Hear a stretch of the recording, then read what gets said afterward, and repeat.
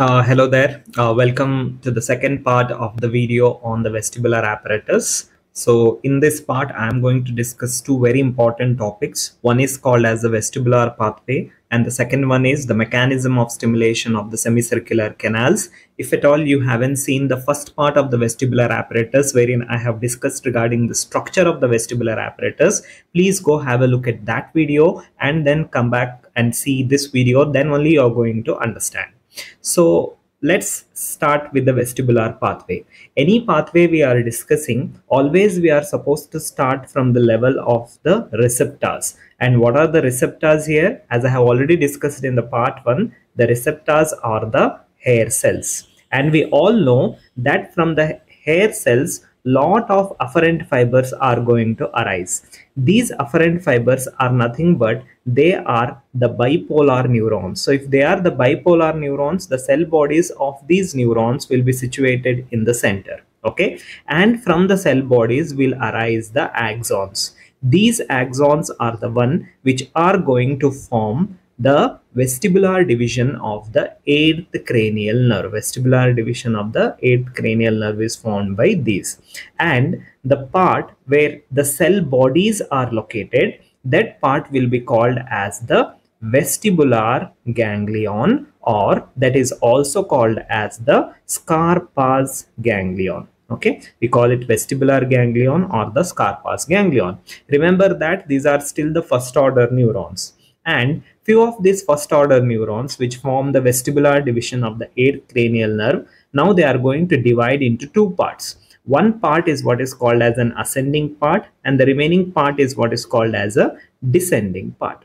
Now these ascending nerve fibers of the vestibular division of the 8th cranial nerve, these are nothing but the axons which are arising from these bipolar neurons.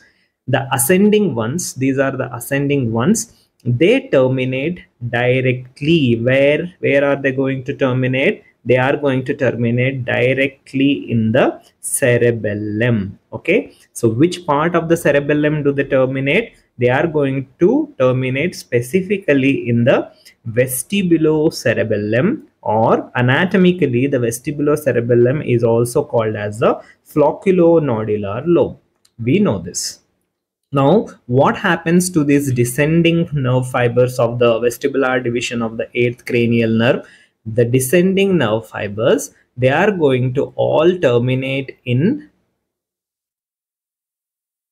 a nucleus, and the name of that nucleus is also the vestibular nucleus. That is called as the vestibular nucleus. So they are going to enter into the brainstem and they are going to terminate in the vestibular nucleus.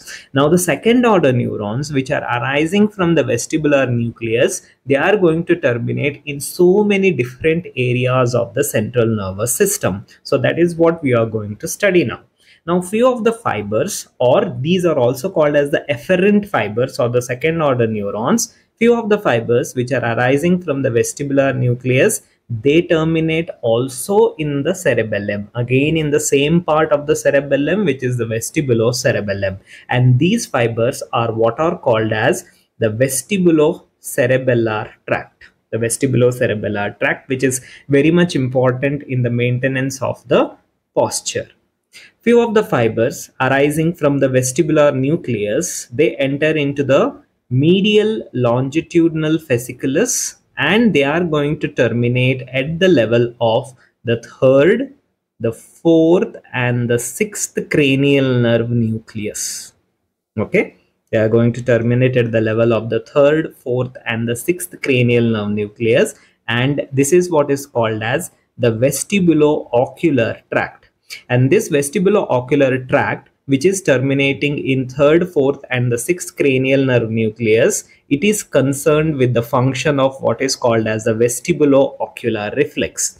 So what is this vestibulo-ocular reflex is that this vestibulo-ocular reflex is going to help us in fixation of image on the retina even when the head is moving. So if I want to fix an image on the retina when I'm moving the head, let's say onto the right side, at that point of time my eyeballs keep moving in the opposite direction, that is to the left side. That is what is called as a vestibulo-ocular reflex. Few of the fibers arising from the vestibular nucleus, they are going to relay in the thalamus. We all know that the thalamus acts like a relay station, and which nucleus they are going to relay in the ventro-posterior nucleus. And from here, these fibers, they pass on to the cerebral cortex. They are going to pass to the cerebral cortex. So these are what is called as the vestibulo-thalamocortical fibers. Vestibulo-thalamocortical fibers. Very important next, that is few of the fibers coming out of the vestibular nucleus. Now they are going to terminate at the level of the spinal cord. They terminate at the level of the spinal cord. And where exactly they are going to terminate in the spinal cord? They are going to terminate at the level of the alpha motor neurons. Extremely important. So these alpha motor neurons are the one which are helping in maintenance of the tone of which muscles?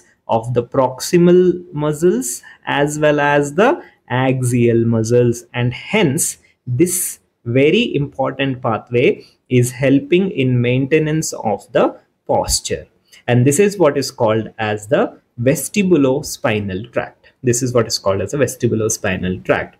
Now apart from these terminations, there are also terminations which are occurring at the level of the red nucleus.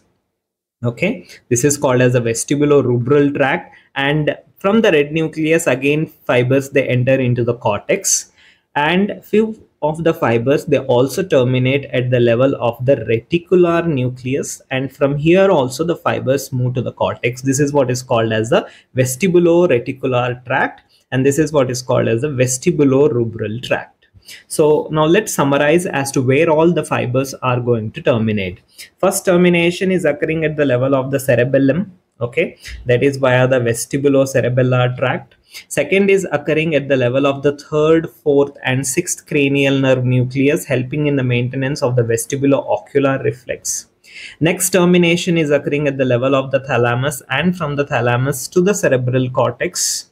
This is called as the vestibulo-thalamocortical fibers. Next important termination is occurring at the level of the spinal cord. To be more specific, it is occurring at the level of the alpha motor neurons via the vestibulospinal tract. Very important, helps in the maintenance of the posture. Next termination occurs at the level of the red nucleus and also at the level of the reticular nucleus. So this is what is vestibular pathway is all about. And also remember that fibers arising from the cerebellum, they are also coming back to the vestibular nucleus. So these are also fibers. So it's like a two-way traffic. Fibers arising from the vestibular nucleus, they terminate in the cerebellum, and fibers arising from the cerebellum, they are also going to terminate at the level of the vestibular nucleus. Fine. So this is the vestibular pathway. Next, let's understand the mechanism of stimulation of the semicircular canals. So what does the semicircular canal detect? As I have already told you in my first video, semicircular canals which contain the crista ampullaris in the ampulla, they are going to detect what is called as the angular acceleration, or also called as the rotational acceleration. So they are going to detect any kind of movement of the head, because we have three semicircular canals which are placed at right angles to each other. So any kind of the head movement is going to be detected, and hence they are going to help us in maintenance of what is called as a dynamic equilibrium. So now here, this is the right-sided semicircular canal and this is the left-sided semicircular canal. Right now there is no movement of the head is occurring. So that's why the number of impulses generated on both the right side and left side is very much minimal.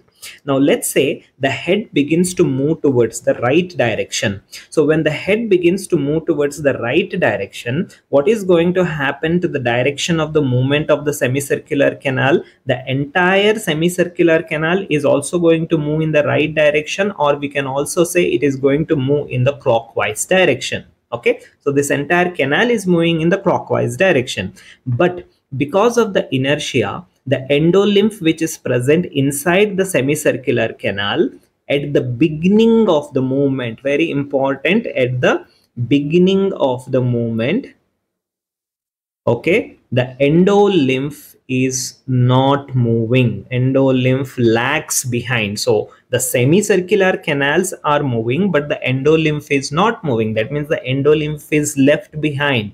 In another words, if I have to say, the semicircular canal is moving in the clockwise direction and the endolymph will be moving in the anti-clockwise direction. So when the endolymph moves in the opposite direction to the movement of the semicircular canals, this endolymph is going and stimulating the crista ampullaris, and here we are seeing that the stereocilia are moving in the direction of the kinocilium. That is going to cause depolarization, and hence that is going to cause stimulation of the right semicircular canal.